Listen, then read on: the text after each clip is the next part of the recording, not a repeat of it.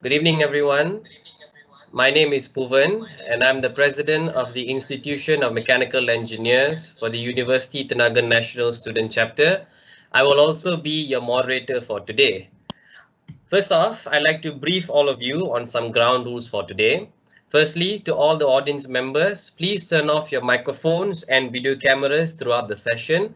And as for the participants who will be speaking today and attending the Q&A, please turn on your video cameras and microphones only when it is your turn to speak, so as not to disrupt the overall flow of the Q&A session. Also, I'd like to introduce our delightful panel of judges for today. We have, first off, Dr. Mina Loshani, who is our Academic Liaison Officer from the College of Engineering. We also have with us Ayad Chua Yolong, who is the Vice Chair, International Young Member Committee, also from the College of Engineering, and Ms. Evelyn Yap from the Department of Social Science and Humanities. Unfortunately, due to unforeseen circumstances, Ms. Evelyn could not join us today. Hence, I will be asking her questions on behalf. So without further ado, I'd like to introduce our first participant, Ammar.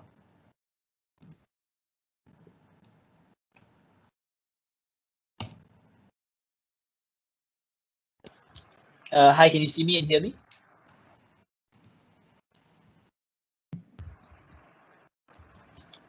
Hello, Yes. Ammar.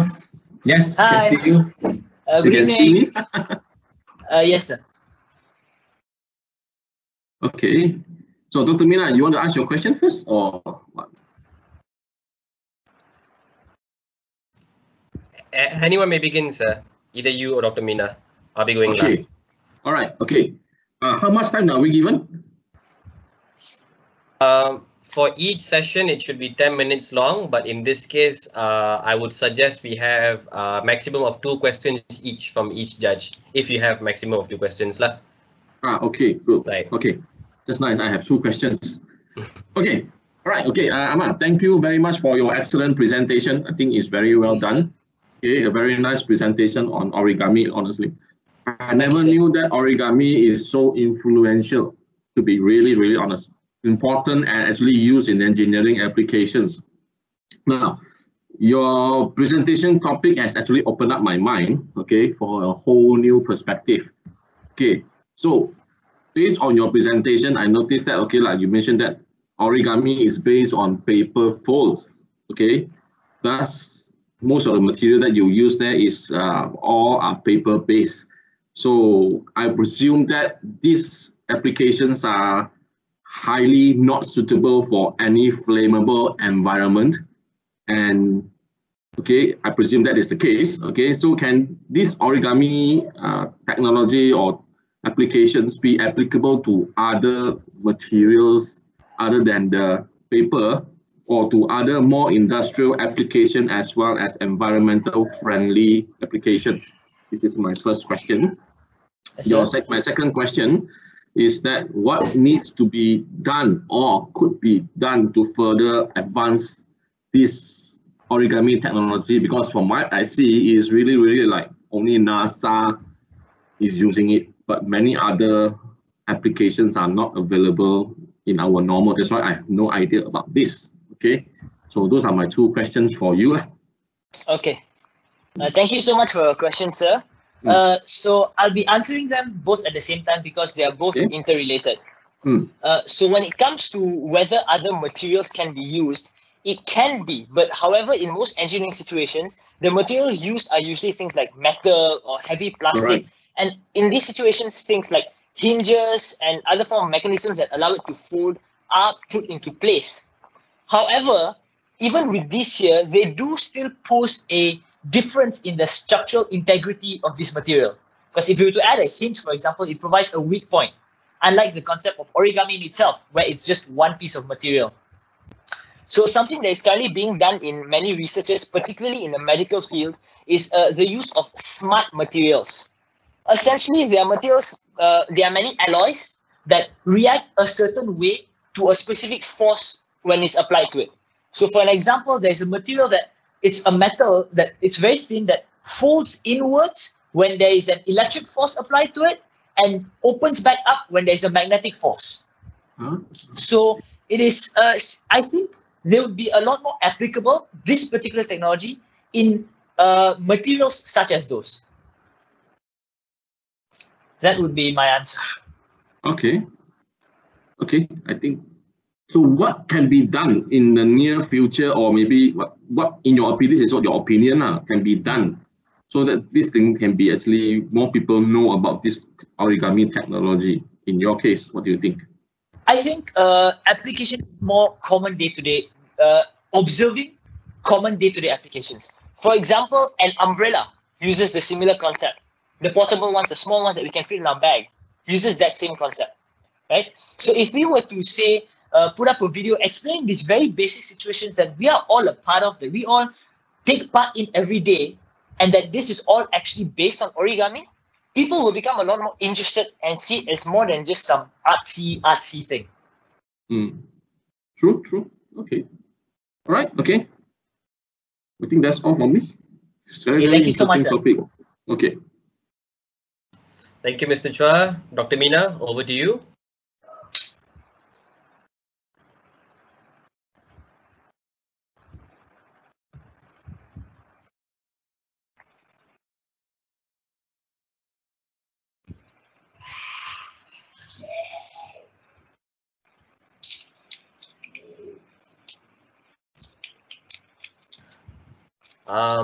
Dr. Mina, I think your mic has been muted. We can't hear you. All right, now you're unmuted. Sorry. Okay, Ammar, using the cactus example, I think it's towards the end of your presentation. Yeah. I captured, the cactus example where you mentioned it took 7 years to plan and construct it using the origami technique, right? Yeah. Okay, so if it seems that the construction of origami can be, so how do you think it could benefit humankind in this fast-moving world?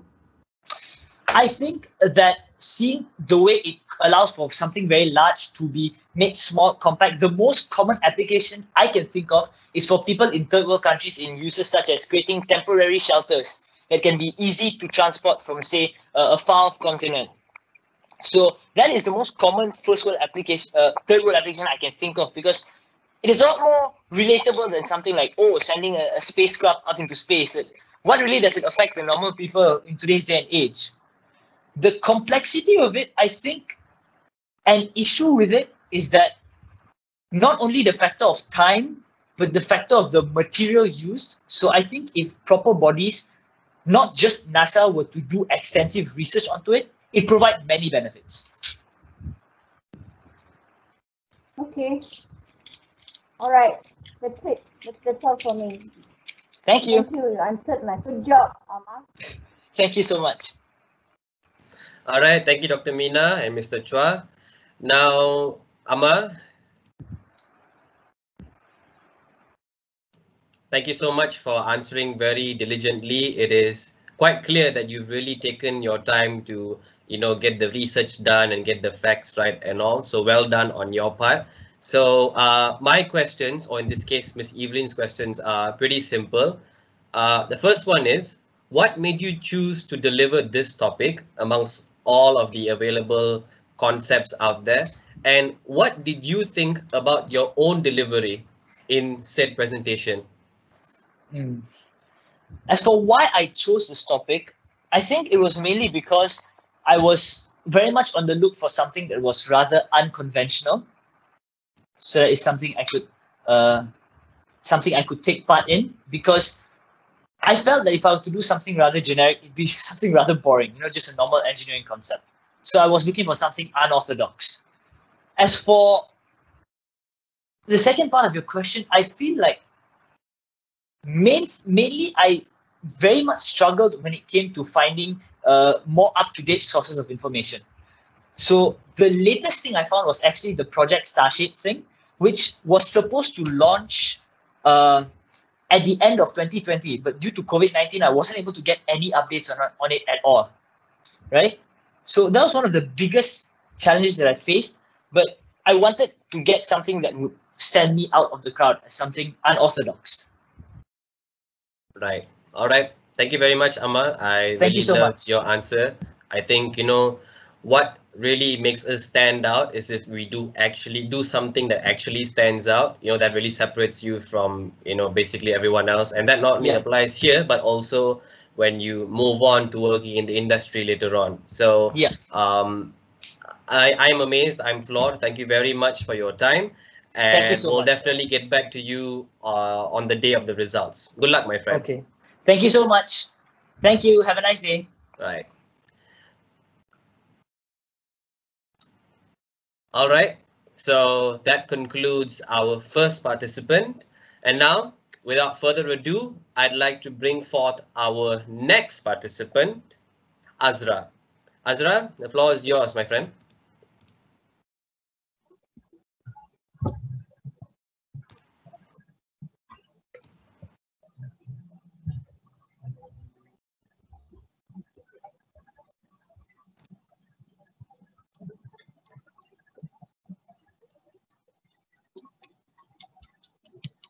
Azrar, are you here?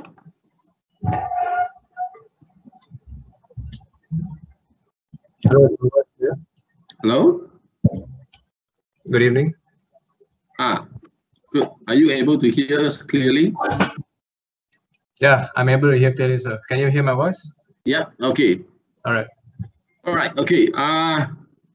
It's Chua here, Mr. Chua here. Okay, I have a few things, okay, to ask you, okay, regarding your presentation. Okay, to be honest, your presentation was, okay, the topic that you have chosen is really again something that reminds me of last year's international SOfE champion from New Zealand.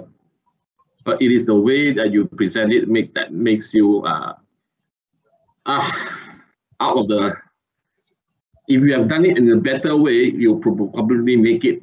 Okay, but the thing is, okay, first thing I want to ask you is why you choose to say shoot like Curry, and what does Curry has to do with basketball? Okay, that is my first question to you. Okay, all right. The second question, from your presentations, you're talking about three parts here: shot, arc, okay, and then what we call that, the backspin, and then the power generations. Are you able to relate to any of the science or engineering or technologies theory that you have learned in your mechanical engineering? Okay, and the last part is, in your opinion, is there any relationship between sports science and engineering? Are they heavily related? Why? What is your answer, and can you give me some justifications? All right, thank you, Mr. Shaw, for the question. Is that it? The questions? Yeah, three questions from me. All right, thank you very much, sir. So first of all, I decided to go.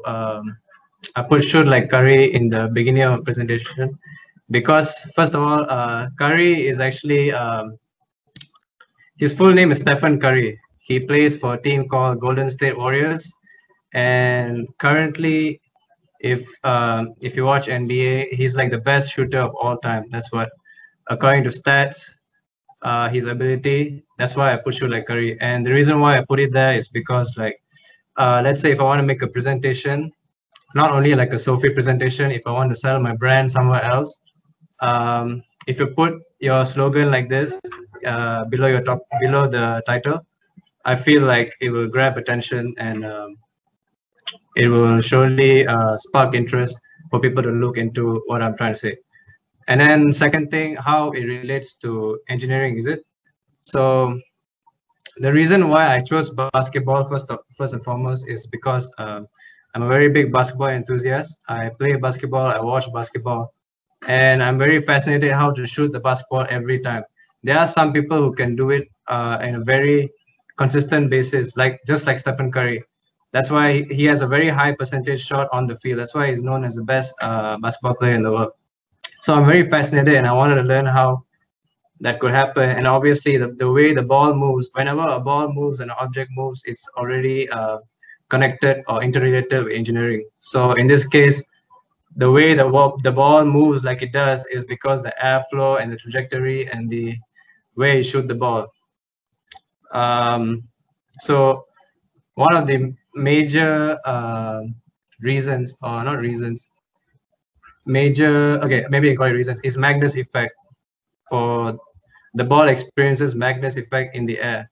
So when it interacts, the way the ball interacts with the air around it makes it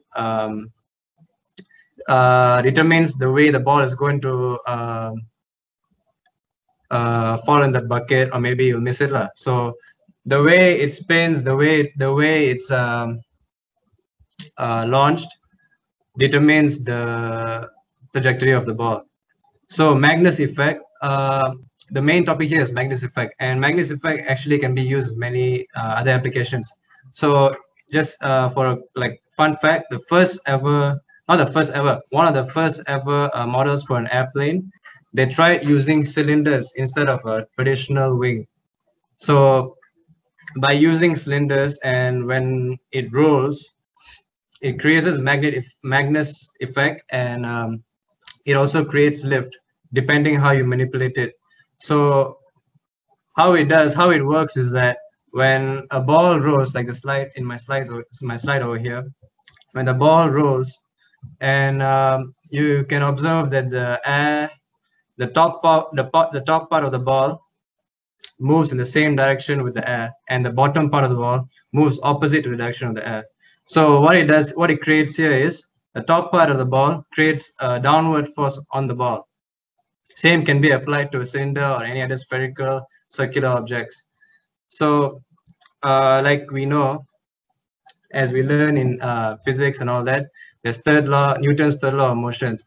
If there's a force, there's an opposite and equal reactive force against it. So what it does is, when the force is applied on the top part of the ball, there's an equal and opposite reaction force applied upwards on the ball, hence creating an arc.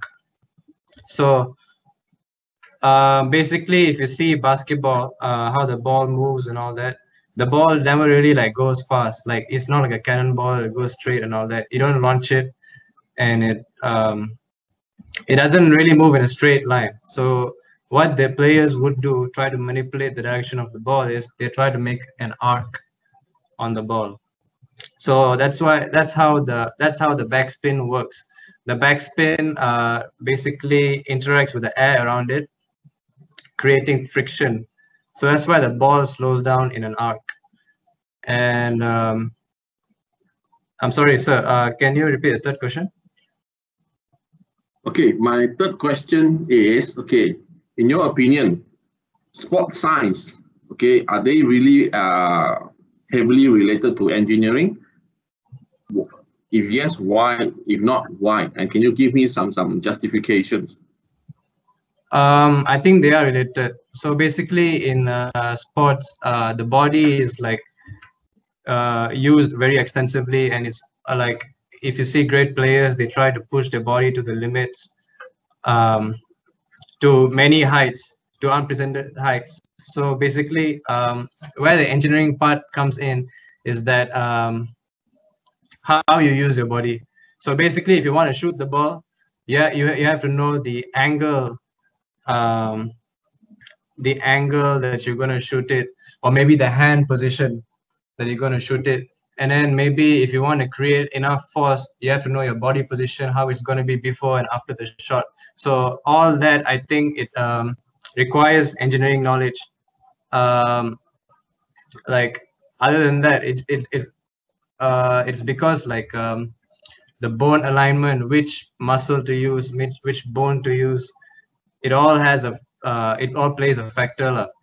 So like if you're using the lumbar spine, for example, usually that's how like NBA players, or maybe even other sports, they try to generate power. So like, the more you move your body at an angle before you shoot, and then if you get the body position right when you shoot, there should be enough power to like shoot long range shots and all that. So I think sports science, like Kobe Bryant and Michael Jordan, they have this personal trainer for 30 years. His name is Tim Grover. So basically, I read his book. He said that he would work, basically like work with the athletes in a way that they can utilize the body to the maximum capacity, and also it's all about like technique. Like it's not all about power, it's not all about like being muscular or buff. It's all about technique. So yeah, I think it's very heavily related, sports science and engineering. Okay, thank you very much. You're welcome, sir. All right, thank you, Mr. Chua. Dr. Mina, over to you. Okay. Hi. Good evening, madam. Hi. Good evening. So, my question, I noticed in your slide. Okay, you did a good presentation. In fact, my first question was short with curry. Why the word curry? But I have no knowledge about of this basketball thingy. Yeah. So, well, I guess you answered the question. Secondly, how do you measure? You mentioned that during a basketball shot, you may have to measure between 45 to 52 degrees depending on the person's to shoot. How would you measure that during a game or during a match? Okay, is that it, madam? Yes, sir.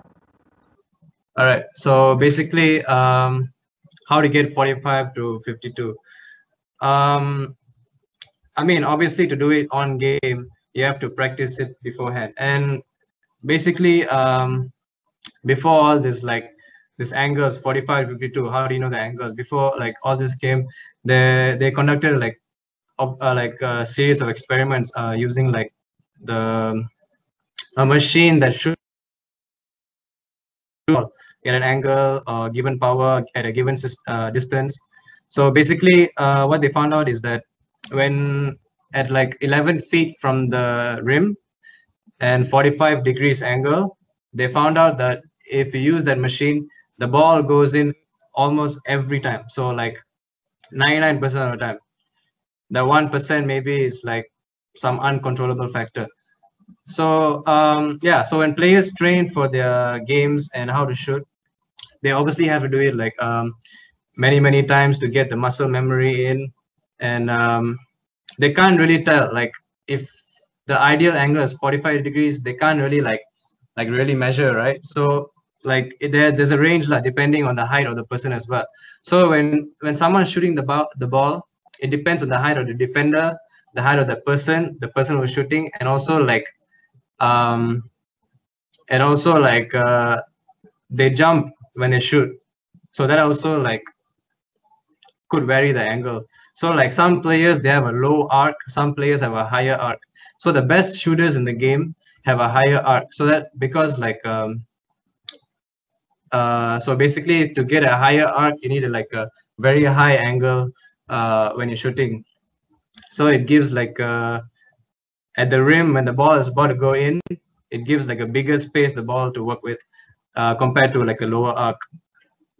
So players wouldn't really know. They just like assume just based on assumption and their previous practices and muscle memory. That's it. Hope I answered your question, madam.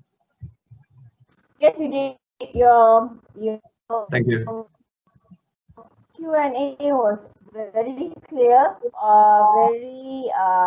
You can see that you are very well. It's just that your presentation, you have put in a little bit more effort in your presentation. It would have been much better. But anyways, you have made it clear that you are very knowledgeable in this topic. So good topic and good try. Okay, all the best to you. Good job. Thank you very much, madam. Thank you, Dr. Mina. Hey, Azrar. So I think as what Dr. Mina has mentioned before, clearly you are very knowledgeable in this topic. And Thank you. Until now, I don't think I've seen anyone as passionate about the sport as you are. I think it's pretty clear from the way you're presenting things, you really have a passion for it. So my questions are the same questions as what I put forward to Ammar earlier. So why did you choose this topic, and what did you think personally of your delivery in the presentation video? why I chose this topic is like I answered Mr. Choi just now. It's just because I'm very passionate about it, and also because when I play it and I wonder why my shots aren't going in, why does it hit the rim and come off, and things like that. I just want to make my shot better. So like, and SOfE came along, so what better chance to like, you know, just to go find out more and yeah, to present about it. So I guess it's like a very fun topic, and people who watch it might learn a thing or two. And then what I think about my presentation, yeah, I feel like right now thinking about it, I feel like I could have talked about the other, like the hand placement as well, the hand position. But oh well, we're already here. But yeah, I think I did a pretty good job, to say the least. All right, thank you very much, Azrar. I think you did a great job as well. I'd like to thank you for dedicating your time, not only joining us today, but also, you know, recording the presentation and all. Like giving out a speech in front of a live audience is one thing, but, you know, recording it by yourself and making sure that everything's all right and, you know, there's no audio issues or frame rate issues is a totally different story. So thank you so much, Azrar. I bid you good luck as the judges go over your video once again and your Q&A session, and we'll definitely see you soon. So thank you so much, Azrar. You may leave the You're session welcome. right now. Thank you for having me. Right. Okay. And with that, we have reached the end of our first ever virtual internal speak out for engineering public speaking tournament. We would like to thank all of the participants, all of the judges, Dr. Mina, Mr. Chua, and in spirit, Miss Evelyn, and to all of the audience members who have joined us today. We hope to see you soon in our future events, and we're looking forward to seeing you all there. Thank you, everyone. Stay safe and have a great weekend ahead. Goodbye.